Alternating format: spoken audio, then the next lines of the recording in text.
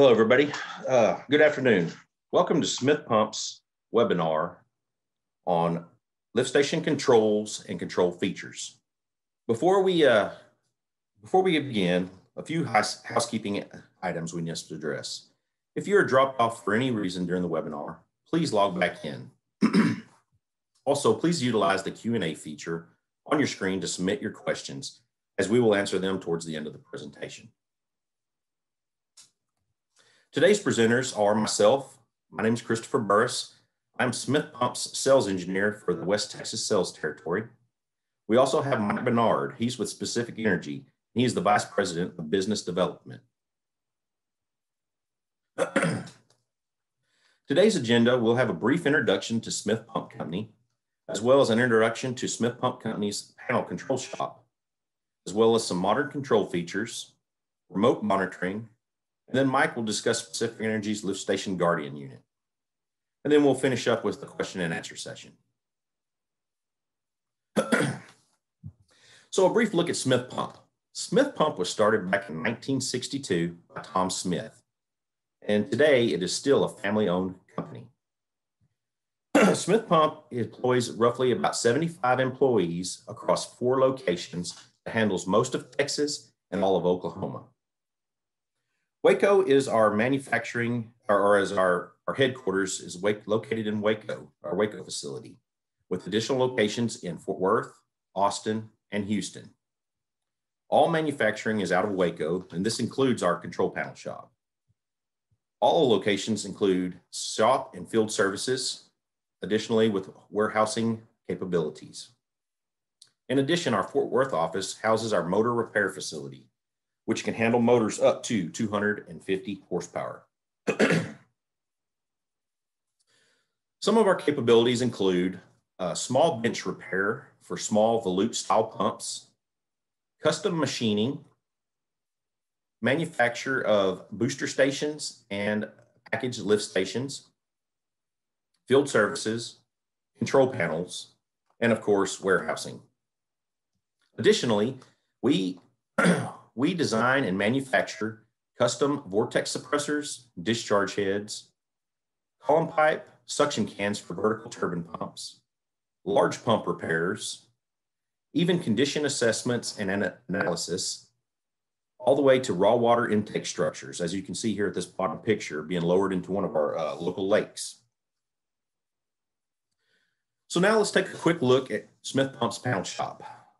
Smith Pump has built panels for quite a while, but back in 2010, a fully dedicated control panel shop was built. This facility is climate controlled and isolated from the rest of the manufacturing operations at Smith Pump.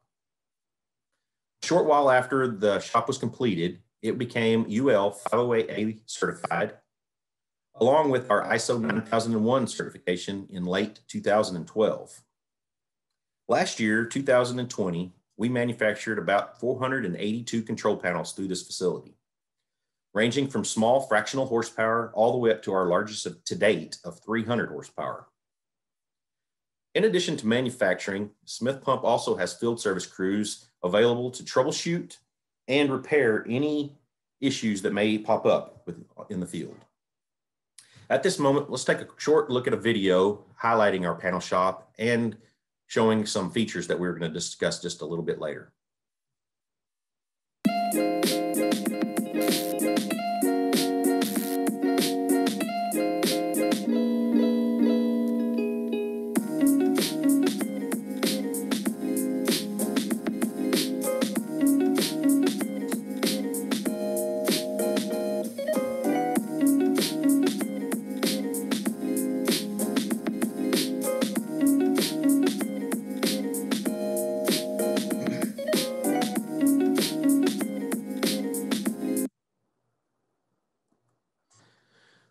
From here, let's look at a couple of some of our standard features. As I said before, we handle a wide range of horsepowers. Here's one of our popular 2 horsepower simplex grinder pump panels. Of course, we handle single phase and 3-phase units, from simple simplex 1 pump operations all the way to 4 pump quadruplex units. standard enclosures, we have NEMA 3R painted steel, all the way to NEMA 4X stainless steel and fiberglass, all with the option of an inner safety door. The inner door is standard on all of our 460-volt three-phase panels for safety. Alarms range from high water alarm, seal fail, phase monitor, and even low water alarm if deemed necessary. Motor starters are standard IEC, but can easily be upgraded to NEMA rated. Main disconnects can be mounted on the outer enclosure or on the inner door if necessary or if available. A recommended option is elapsed time meters. This inexpensive option can give you insight to the status of your pumps. Irregular run times between two or more pumps could point to a pump that may be in need of refurbishment or to address some kind of underlying issue. Also, lightning arresters. This is a good option to protect your panel and your pumps in the event of a power surge. And then finally, any kind of telemetry can be added for any kind of remote monitoring that may be needed. From here, let's look at some modern control options. So the traditional lift stations these days utilize float switches. So your standard duplex system is the 4-float system with your bottom float is off, then lead, lag, and then alarm. But the biggest issue with floats are they are prone to problems with buildup of fats, oils, and grease, or commonly called fog. In addition, turbulence. Turbulence can twist up your power cords, tangle them up, and maybe even knock off a float switch or a weight on the float. Once you lose the weight, it's just rendered that float useless. So as you can see in this picture on the right, it's a station. The floats are all covered in grease and the cables are tangled. So an option that we have is the fog rod. Seen here, it's just one rod, cleans up all the tangled wires and just makes a nice installation. So the fog rod is a simple rod with 10 evenly spaced contacts. Each one of these contacts acts like a potential float switch. All you do is pick which contact you need or want for on, lead, lag, and alarm in the LIT controller, as you can see here in the middle of the screen. So as you see, the fog rod is here hanging off of its mounting bracket, and the black rings you see are the contacts. Each contact has its own color coordinated wire that is hooked up into its corresponding color coordinated terminal block in the LIT, as you can see here on the bottom. From there, you use the top terminals, which are labeled 1 through 10, to determine which one of the contacts you would like for the off, lead, lag, and alarm settings. Since there are no moving parts, there's nothing to get tangled up. But eventually, grease may build up on the fog rod and cover a contact. If this happens and the water level continues to rise beyond that contact, once it hits the next contact in line, the LIT will sense it and go on and run the pump in its normal cycle. But additionally, it will send an alarm or alert to the controller telling that the fog rod needs to be cleaned. To clean the fog rod, you simply pull it through its mounting bracket and squeegee it clean, then reinstall. The fog rod is available in 3 lengths, 3, 5, and 7.5 foot. If additional lengths are needed, then multiple fog rods can be used in conjunction with one LIT to gain the additional length. Example, 2 5-foots to make a 10-foot. Now we're going to watch 2 short videos highlighting the fog rod and the LIT. Hi, I'm Steve Carson, and I want to show you the fog rod. So this is the fog rod, and this unit here is the control panel unit called the LIT, and together these make a wastewater level sensor for lift stations. So, how's the fog rod work? What's it made of? Well, it's basically constructed out of PVC, and I'll zoom in on it a little bit later so people can see it close up. But basically, down the length of the fog rod, we have 10 metal contacts offset from each other to minimize any issues with ragging. And each of these metal contacts is connected internally to one core of 10-core cable. And the cable was pulled up through the conduit, connected up to the control panel unit, and that control panel unit puts a few volts onto each terminal. So we have a few volts on each one of these metal contacts. And when a metal contact's underwater, then current will flow through the wastewater, through the concrete and steel of the wet well, back into the control panel ground, and back into the LIT, completing the circuit. And when a metal contact's in fresh air is an insulator, no current will flow. So extremely simple, just like turning on a light bulb, but the water's the light switch.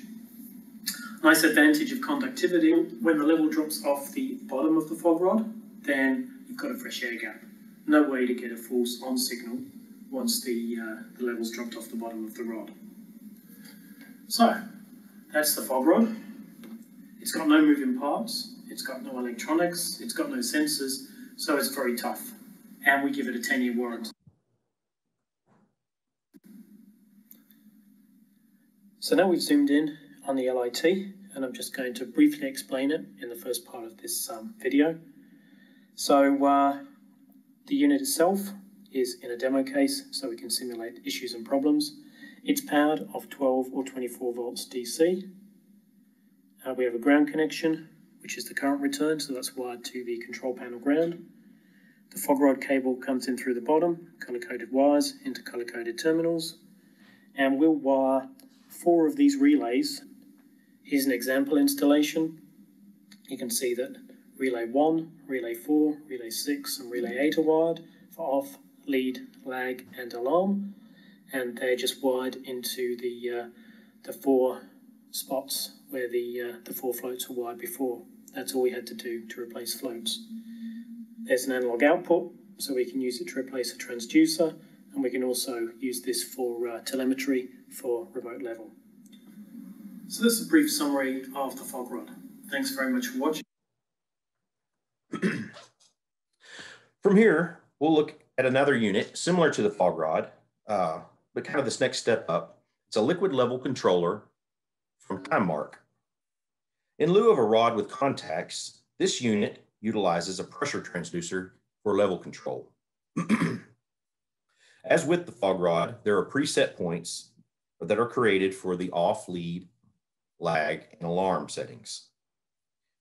This controller allows for quick changes to the set points, and due to the use of the pressure transducer, it is very accurate. From here, we have a current sensing relay or an amp monitor. Basically, this monitors your amps and senses any changes. And once they create or reach a certain point, this relay will actually shut down the pump and send an alarm. An example could be if you have a busted force main and the pump is over pumping and running off the end of its curve, and therefore pulling more amps. This relay will shut down the pump before any damage occurs to it. In the past, when 3-phase power was required due to horsepower requirements or just due to preference, but only single phase was available, a phase converter like the rotary phase converter you see here was needed. Today, it all can be accomplished with a variable frequency drive or a VFD. A VFD can be integrated into the pump's control panel if there's enough space, or it can be mounted in its own separate enclosure. A VFD is a very effective and clean way to get 3-phase power out of single phase. And due to this, VFDs are becoming more and more common these days on lift station applications. But a word of warning, with that being said, you have to be very, very careful running a VFD on a sewage application, especially if you're running at reduced speeds. So the velocity through a sewage pump is key to it not clogging, especially on small pumps, your 3, your 4, and your 6-inch pumps. When these pumps were sized for that particular application, the velocity was taken into account. But when that pump is reduced, speed is reduced, then that velocity in turn will slow down, and then clogging probability increases. Additionally, reduced speed applications or reducing the speed is not recommended for any type of pump that has cutting features or for grinder pumps. So with VFDs, especially if they're integrated into the pump control panel, VFDs are known to create a lot of excessive heat. Therefore, an air conditioner may be needed to combat this. As seen here, this panel, a heat load calculation was performed, and it was determined that for additional cooling, a VFD was, or a air conditioner was needed and provided on this panel. So in addition to components in the panel, programming can be a modern feature as well. An example of that is a snoring and scoring program or feature. So in a snoring cycle, excuse me. So in a snoring cycle, either once a day or once weekly, whatever the period needs to be, the wet well is allowed to raise, the level is allowed to raise all the way to the alarm level. Then both pumps are called for. The well is pumped all the way down until the pumps break suction. Doing this creates the most maximum velocity within that wet well, therefore giving the pumps the best chance of removing any solids, grease, any buildup that would not normally be removed under normal cycles. In addition to this wet well cleaning, with both pumps running, the force main sees its highest velocities with both pumps running. Therefore, you get a scouring effect, and thus cleaning out your force main. So this programming basically kills two birds with one stone. Another feature could be a deragging feature. So this is basically your amps are monitored on your pumps, and when it starts to see more amps are being pulled, that therefore could be the sign of the pump trying to clog. So that pump would be therefore shut down and ran in reverse, trying to eliminate that clog. After a set amount of time, the pump will be returned to its normal operation, and hopefully the clog had been removed and it can pump on during its normal cycle. If not, it will do the deragging cycle again several times and trying to get rid of the clog. And if it, after some certain number of times, if it doesn't eliminate the clog, it's shut down and alarm is sent. Moving along to remote monitoring. Historically, remote monitoring was accomplished via an auto dialer, like this picture shown here. Though a very effective way for remote monitoring, a dedicated landline was needed, and all you would receive would be a phone call. Nowadays, remote monitoring via cellular monitoring can accomplish the same task and a lot more. One of these systems is from OmniSite. So OmniSite, the way it works is your control panel is going to sense an alarm and send it to whatever OmniSite monitor you have. From there, OmniSite via a cell tower will send that across the internet to their web interface. From there, that web interface will send out an email, text message, or a phone call to a preset call list. So OmniSite's units, the basic unit for OmniSite is the OmniBeacon. This simple unit looks like an ordinary alarm light on a lift station control panel. Mounts pretty similarly as well. But in addition to a visible alarm, it also can monitor two set points, one being power failure and the other one any additional dry contact that you have. Generally, you use the high water alarm. But this simple unit will satisfy the TCEQ requirement for remote monitoring. Moving along, we come to the XR50. The XR50 is the next step up. It can either be mounted in its own separate enclosure, or if room allows, can be mounted within the control panel itself. So like the OmniBeacon only monitor 2 set points, the XR50 can monitor up to 10 inputs. And with the correct setup, pump run times, gallons per minute, and even pump cycles can be monitored as well. Then finally, we have the Crystal Ball unit. Though very similar to the XR50, the Crystal Ball can monitor up to 14 digital inputs, as well as 4 analog 4 to 20 milliamp signals. Therefore, you can monitor amps, level transmitters as well. And though rarely used, the Crystal Ball can actually function as a backup pump controller if deemed necessary.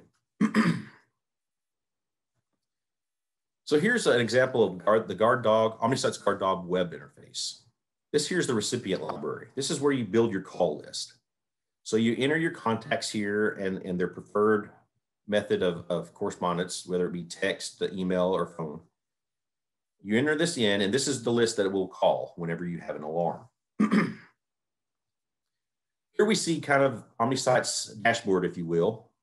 Here's an example. You have all these lift stations at this certain customer. Shows the status of the station. These appear to be all be an alarm. When they went into alarm, have they been acknowledged, and when?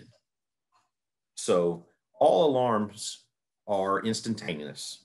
They are relayed in real time. Other reporting, such as your flow calculations, your level of your wet wells, that is reported every 24 hours with their standard service. That can be upgraded to every 15 minutes with a service upgrade. But if reporting in real time is what is preferred, then Samsara is the way to go. The Samsara IG41 is connected to the pump controls and monitors pump operation, wet well, station, everything. And from there, via their cloud-based software, it collects and reports in real time to a customizable KPI dashboard on your smartphone or computer. And this would be kind of the next step up from the OmniSight. So from here, I'd like to turn it over to Mike Bernard with Specific Energy so he can discuss their Lift Station Guardian unit. Thanks so much, Christopher. I'm going to go ahead and switch over from your screen to mine. All right, hopefully you guys are seeing my screen change now. It's great to be with you here again. I did a webinar with Smith Pump a couple of months ago, I guess, but we've wanted to talk specifically about one of our different products, the Lift Station Guardian. Just a little bit about us first. Our company is Texan by nature, by founding. We were founded in 2010 in Georgetown, Texas. We've spread out a bunch since then. I'm in Nashville, Tennessee, or just north of Nashville. We've got a guy in New Jersey and in London right now, and a lot of installations, over 100 installations of our various products all over the country, and a lot of interest abroad as well. And we're not exactly spring chickens anymore. We've got coming up on 2.5 million hours of proven run time out in the field. So everything I'm going to show you today is already been fully deployed, and quite a bit of it in Texas. If you sat through one of the presentations that I gave on our dynamic pump optimizer, hopefully you remember this graphic, because we all understand how cars work and how our tachometer works. And from a very early age when we started driving, hopefully you were taught not to redline your car because it's bad for it. And we know intuitively that when we run our cars above the red line, bad things happen. First of all, fuel efficiency plummets, but more importantly, so also does mechanical reliability. And so you don't want to do this, hardly ever. Unfortunately, very few in the water and wastewater space have been properly trained to understand that every centrifugal pump that you operate is exactly the same. It's got red lines. As a matter of fact, centrifugal pumps have two red lines, one on the right side and one on the left side of this very narrow band called the preferred operating range, which straddles the best efficiency point, or BEP. And just like your car, bad things happen when you redline pumps. You go too far to the right of this operating range, first of all, your efficiency is going to plummet, but so also is your mechanical reliability. And so you're going to run into issues like cavitation, premature seal failure, premature bearing failure when you're operating in this red zone. And same thing on the left side of the curve. If you operate beyond this red zone, you're going to see too much vibration. There's another form of cavitation called recirculation. In extreme cases, you might be running your pump at what we would call shut-off head, which is essentially where all of the energy that's going into that pump is either being converted to heat or to damage on your impeller. And unfortunately, that's why Smith Pump pulls out so many impellers that look like this, is operators haven't been given the training that they need to understand where they're operating, nor the tool to see where they're operating in real time. And unfortunately, that's why we find that this is the norm and not the exception. Christopher was talking a bit about VFDs, and you have to be careful with VFDs. They're not the panacea or the magic pill that unfortunately some have purported them to be. You need to know what you're doing with them. This is a large pump station down in the Houston area that had 4 pumps on constant speed and 2 on VFD. And they finally admitted that they were kind of using the VFD like a dimmer switch and just turning them down to the point where these pumps were operating outside of preferred operating range 61% of the time. And you can't really tell it from this, but 15% of these data points are stacked up on the axis here, operating at shutoff head. Not because somebody closed a valve on them, but they simply turned the VFD down to the point where that pump is producing head and it's consuming energy, but it's not producing enough head to make any flow happen. So all of that energy, again, is just going into destroying these pumps.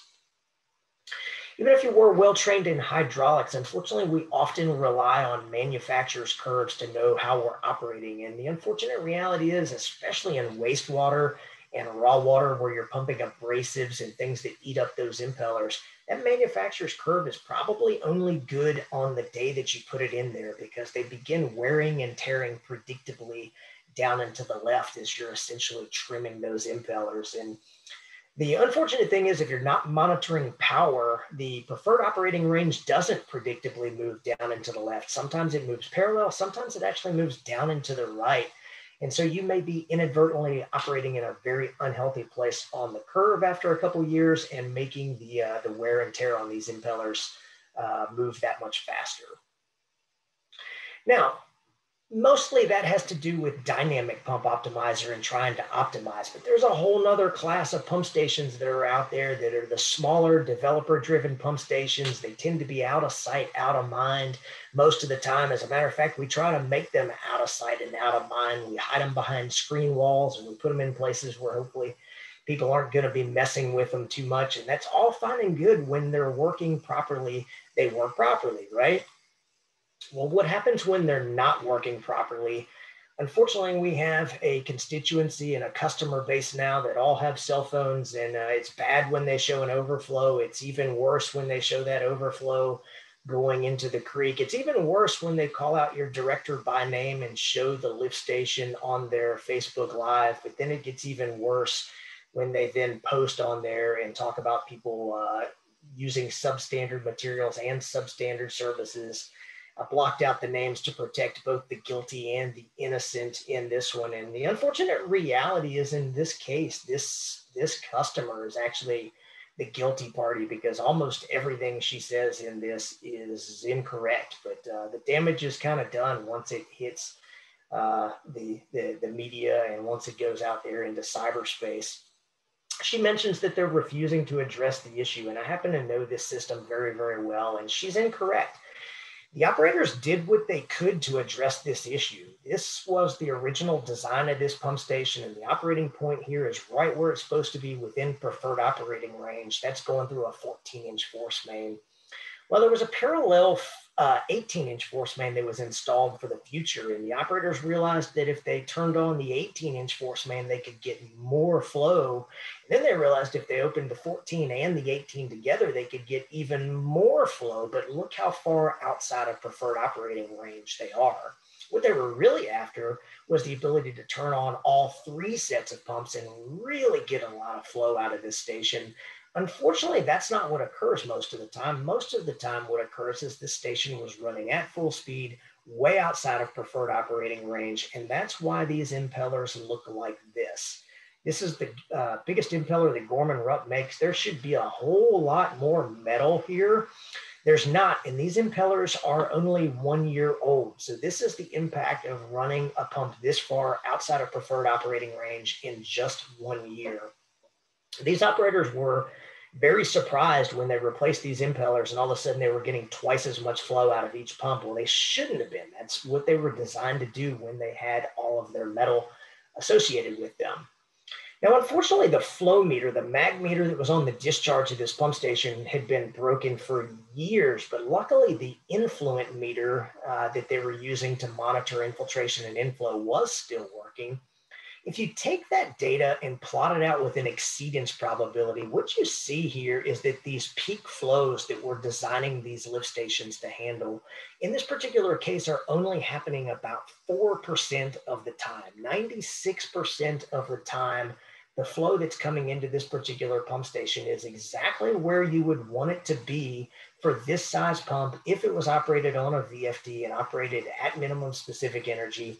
You could have saved, in this case, 40% energy and kept these pumps from wearing out too fast. But unfortunately, they operate right here 100% of the time.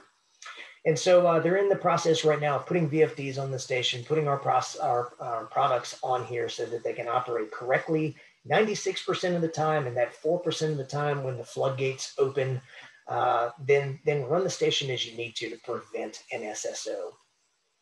Now, if you have a station that is able to read flow, there's a lot of interesting things that you can do on there. And so this is one of our customers with a lift station Guardian up in the Denton area of Texas. And because we're monitoring flow and pressure for this station, we can go and reconfirm the hydraulics for the station.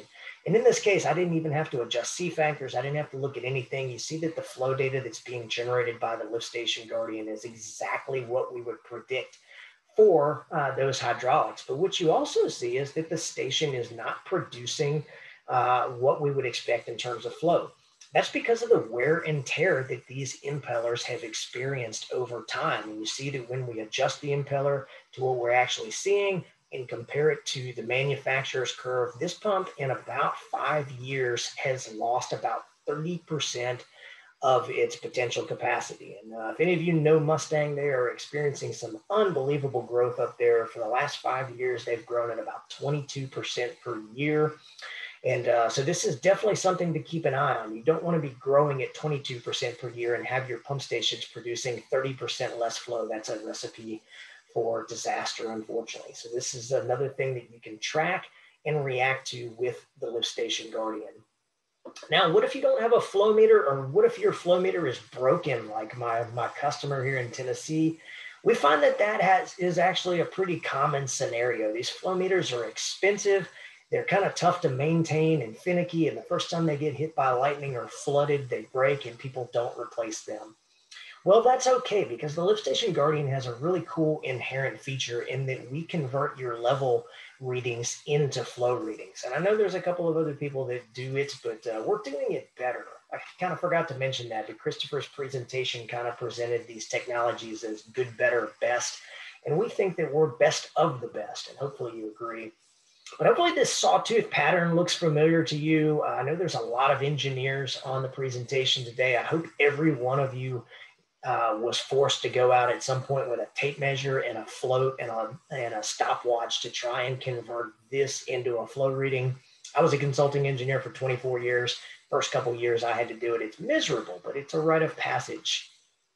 Now, what specific energy does is far more complex. We're using one of those submersible pressure transducers that Christopher was talking about earlier.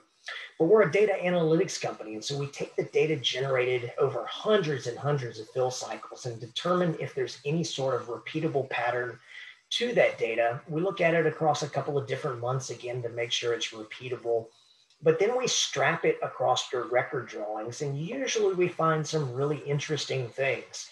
For this size manhole, I would have assumed, since it's a cylinder, that it had 206 gallons per foot, and that's how I would have run my calculations. But I would have been wrong. Once I get up to this level, you can see that there's a decrease in the capacity per foot.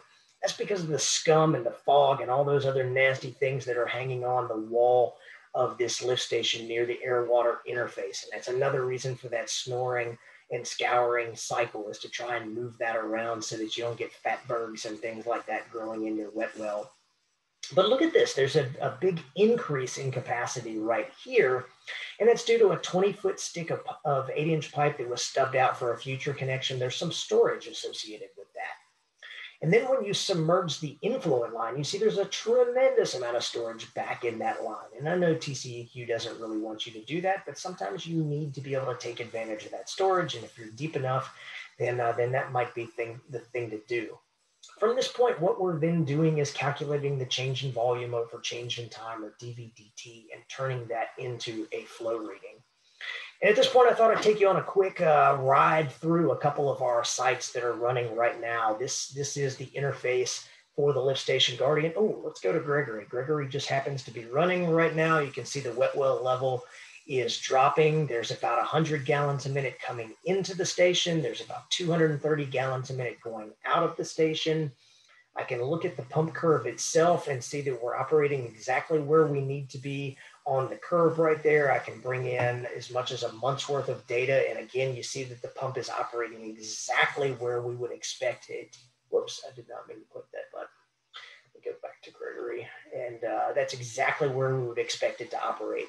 One thing that you notice here is the flow reading. So we're tracking the wet well level, but also the flow. You can see that the two pumps here are producing different amounts of flow. If you have two identical pumps in there, then that might be an indication that something is going on with this pump. In this case, that's not what's going on. It turns out that they have two different pumps with two different horsepower and two different characteristic curves that are operating in there. You can see that pump 2 just turned off. But both of the pumps are operating where they're supposed to be within their curve, just on the edge of preferred operating range. And so that's a very good thing for this system. We also are able to go in and pull this data into things that your engineers may want to be able to track and react to over time. You might want to pull all of this data out for capital improvement plannings. It's very simple to go in and analyze this data to then export the data. Essentially, any of the tags that we're monitoring in the system can be added and monitored so that you can use these for capital improvement planning. You can use these for troubleshooting. It can be used as you need. We were talking, Christopher was talking about the snoring cycles, and those can be programmed into the system very, very easily, where you can go into the control function for these and set where those levels are occurring. You can put exercise functions in there to run them at certain times. You can set where the delays are. You can set essentially everything so that all of those cycles that Christopher was talking about could be set remotely by your operations managers or your operators if you give them permission. You can track these things. The reality is there's different wet well levels that you may need at different times depending upon whether there's storm events rolling into town. And so this is all very configurable. It can be set up that you can make these changes on the fly from any computer that has internet access or from your cell phone or tablet or whatever else you need. Christopher was talking about alarming on some of the things. We're able very easily to go in and essentially any of the tags that we're monitoring, we can also enable alarms for those things that can be sent out either through the interface or they can be sent out through SMS text messaging. You can configure all of this so that the operators that are on shift only get the alarms when they're on shift. You can have other people that are getting them 24/7. So you can have a high level alarm that goes out to whoever's on shift at that point. If he doesn't respond and the level gets to high alarm, perhaps you want to alarm everybody on staff because somebody needs to get out to this station and see what's going on. Kind of the last thing that I wanted to show you on the interface is the ability to go back in time and essentially access any of the data. Our interface is ridiculously quick at letting you zoom into any period of time that you want, access, and then export that data out. I wanted to show something, another great feature of the Lift Station Guardian is just giving the situational awareness that's needed during emergency events. And I know you all unfortunately remember what happened about 3 months ago with the big freeze. Our system was critical to our customers that have this in being able to watch wet well levels. Unfortunately, what you're seeing there is ERCOT cut the power somewhere right around here. The wet well level started climbing, the power would come on and the wet wells would do what they were supposed to. Over the next several days, essentially Mustang was watching each of these sites on their phones. When the power came back or the ones that had UPS power, they could sit and watch those wet well levels. In this case, they know they've got about 25 foot is the max wet well level. Before there was an SSO, and you see that in every single case here, they were able to get the power back on before they reached that SSO level, or they had temporary, portable pumps on trailers that they were able to haul out here. And if they knew they were getting close to that level and they didn't have power, they could prioritize the emergency assets, either the generators or the portable pumps that they had, to make sure that these wet wells were appropriately pumped down. And then thank God the power came back on and you could see things returned back to some sense of normalcy for them somewhere around February the 17th. There was one last thing I wanted to show you is these pump station report cards are generated every month. They give you some vital information about what's going on at the station, whether starts and run times are increasing, if there's pumps that are getting too close to their issue and they're having trouble meeting demand. You'll get a report card on that. You can see what the flows look like between the two pumps. Again, if these were identical sized pumps, I'd be concerned about this right now. But as they're two different sized pumps, that's fully appropriate. But all of the information that you need to make good asset management decisions is automatically generated for you and contained within these report cards. And if there's something you don't see that you do want tracked in there, the great thing is we'd be happy to work with you and configure these reports to your specific needs. One last thing I wanted to show you is we've just added a dashboard feature to our HMI where you can create your own customizable dashboards. I made this one just to sort of show that you could bring all of your lift station guardians into one screen where you can see both the inflow, the outflow, the wet well levels in each of these stations. If you see that one of the pumps is running a little too low, again, Gregory's starting to get outside of that boundary where the wear and tear may be a bit concerning. You can quickly jump over and take a look. We also talked about spinning the pumps backward. If we're given you can see the amps here.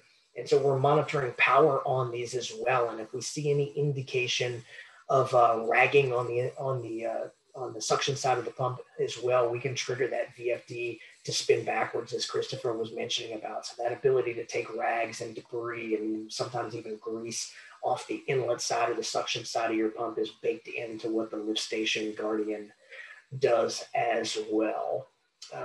Going back to that interface, I think I covered everything that I needed to at this point.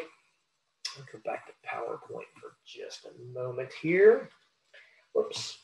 So again, just in summary, the ability to react, the ability to have alarms, to have dashboards that keep all of these stations that are out of sight, out of mind where they need to be, the ability to predict, oh, I forgot to even mention air binding, but over and over again, we're seeing issues with air binding in wastewater force mains, and the ability to predict those things and give you the information you need to know when that's occurring in your system is just vital. The ability to see all of your lift stations and jump in there, change set points if you need. One, to prevent sediment buildup, that the snoring and scouring program, the ability to reduce ragging, the ability to reduce fat bergs. The unfortunate reality is maintaining your pump station at a constant level is probably not the best way to prevent these fat bergs. And so we think we've got a better operational structure there that's baked into the lift station guardian.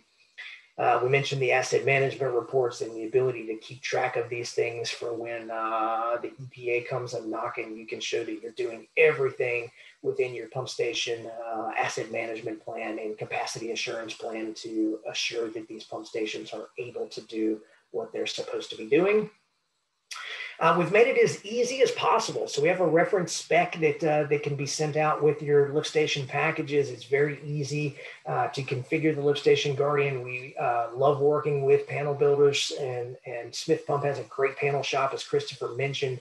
They can incorporate this lift station guardian template into the panel that they're building for you to make sure that we've got it built to your specifications and our specifications to make sure that this thing is going to be to meet your needs and be easy to use for the foreseeable future. And last of all, we don't want you to take our advice for it. Please call Aldo Samara up at Mustang. Big advocate for what we're doing here. They are now up to, I believe it's 28 lift station guardians in the Mustang system. As I mentioned, they're growing so unbelievably rapidly. I think we've commissioned 15 new lift station guardians for them just in the last year. And it's revolutionized. They're unfortunately adding customers faster than they can add staff. And so the ability to see all of this in the palm of your hand at every single computer, to distribute that data out to your personnel, so that the right people get the right information at the right time has been critical to them. And again, please call our references. We would love to set that up for you. Thank you so much for your time. I look forward to working with Smith Pump and all of you. Have a great day. Yes, thanks for attending.